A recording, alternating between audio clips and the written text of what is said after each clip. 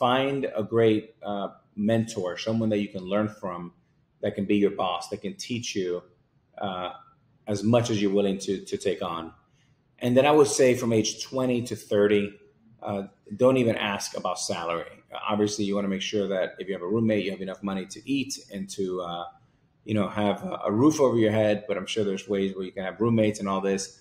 It's really focused about learning and surrounding yourself with the best people in the world, because ultimately those 4 or 5 people you surround yourself with would be indicative of how your career closes when you're 75 or 80.